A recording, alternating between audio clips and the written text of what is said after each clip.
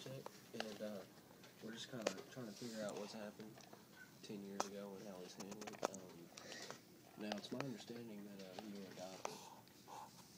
How did you take that? I'm not adopted.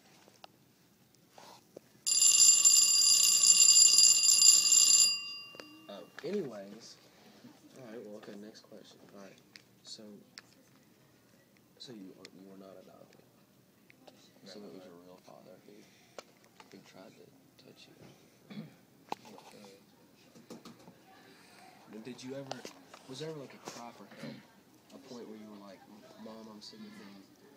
Did you ever? Not at all. Did you ever approach your I mom wasn't in the really kitchen? bothered by the whole situation. So when your father touched you in that way, it didn't bother you? It didn't raise an alarm? It didn't strike a bell? So there was never a time in your life when you came to maybe a family member or your brother and said, he's bothering me, he's trying to touch me? Man,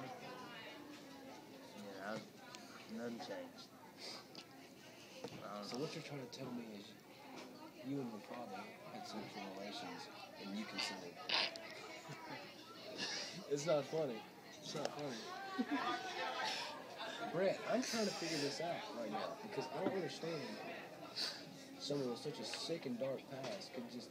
See, now I don't know whose side to take on this, Brett, because here I thought you were the victim. Now I think I'm finding out that you're an accomplice. And you're not adopted. It is what it is. It is what it is. Take it how you want. I think you were just an incestuous Arkansanian. I'm sorry if we have any Arkansas members in the crowd.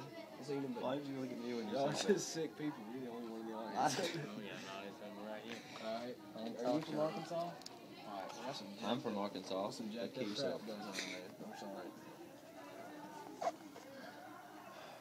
Now your sister, how did she handle that? No one. Don't have a sister.